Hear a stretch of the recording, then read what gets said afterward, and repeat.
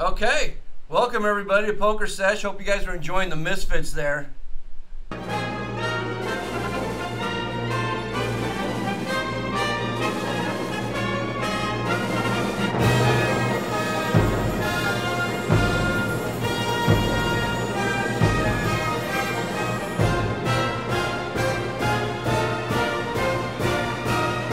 561. You're on with Mike Basich. What's your question?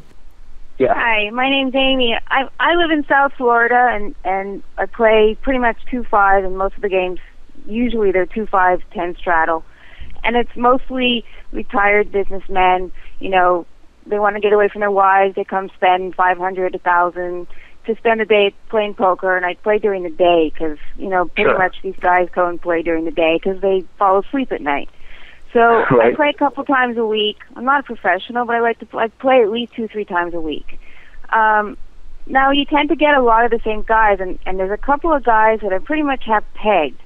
So I just wanted to get your idea about one hand in particular and how to play against a couple of these guys that are pretty much solid. They only play aces, kings.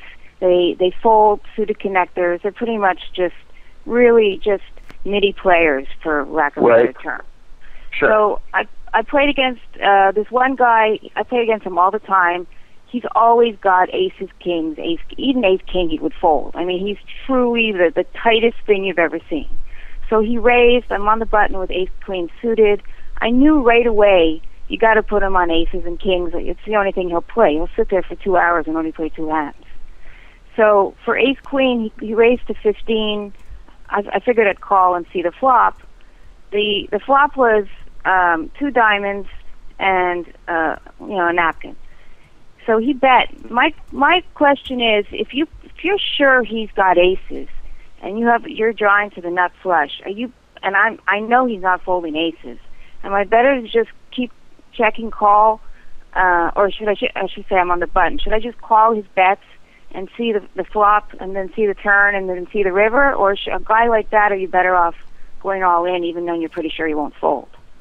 Well, my recommendation is if your read is so strong that he has aces, kings, or ace-king, then you pretty much could not choose a worse hand than ace-queen to go against that range.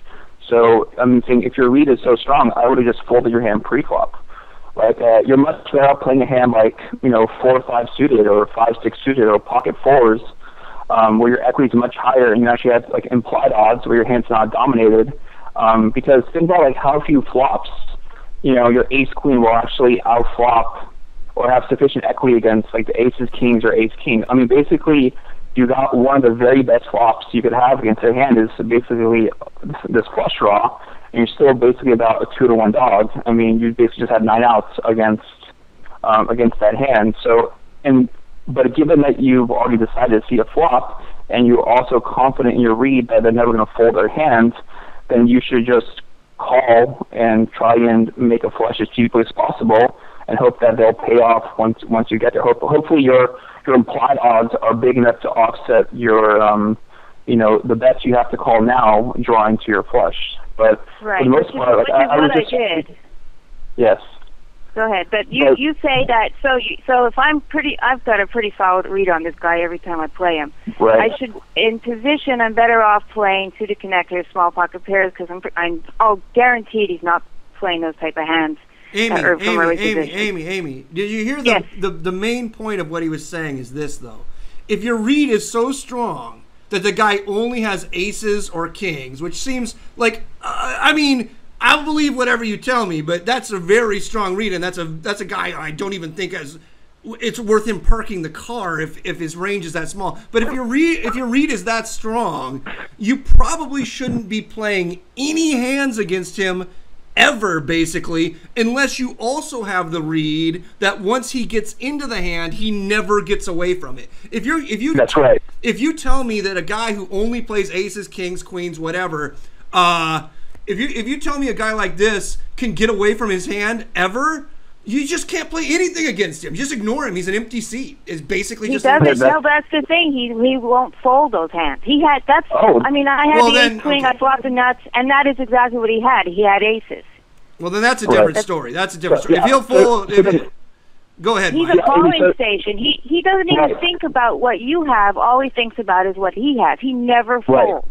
Okay, well, that's Amy, so then, therefore, what you need to think about it is, like, once you've pegged them to be that tight, like, there's two types of tight players. Like, being a calling station is a completely different aspect of someone's game to how tight they are, because someone can be a calling station, someone can be a very tight player, but then they fold a lot after the flop because they're scared of their hand being beat. There's other players who are also very tight, but they're actually calling stations. So in this case, you've identified as being a very tight player that starts with very few hand combos. They're all, like, as Lyman says, ultra premiums. Yes, but absolutely. then they can never fold their hand after the flop. So now what you need to do is decide or figure out if the stacks are actually deep enough that you can profitably call and make enough money in the times you're actually able to beat his aces or kings. And given that that's the route you should be going, ace-queen is one of the worst hands to actually be doing it with, because you're almost like an 8.5 to 9-1 pre-flop dog with ace-queen against aces. You want to be doing it with, like, pocket fives, 7-6 suited, 7-8 suited, 9-10 suited. Yeah, basically, hands that don't have an ace in them, hands that don't have their straight outs blocked by aces, like King 10 or King Jack. You want to be doing it with, like I said, small suited connectors, medium suited connectors, and pocket pairs. And then you outflop them 1 in 4, 1 in 5 times. Obviously you probably set 1 in 8 times, but basically with the small suited connectors and pocket pairs, you'll have about 18 to 20% equity, hot and cold equity pre-flop, and basically you just have to hope that it's one of those 1 in 4, 1 in 5 times we're able to actually make the best hand, and you got to fleece him for all he's worth. Is that good, Amy? That's great advice. Thank you very much for your call, Amy. I hope that was helpful.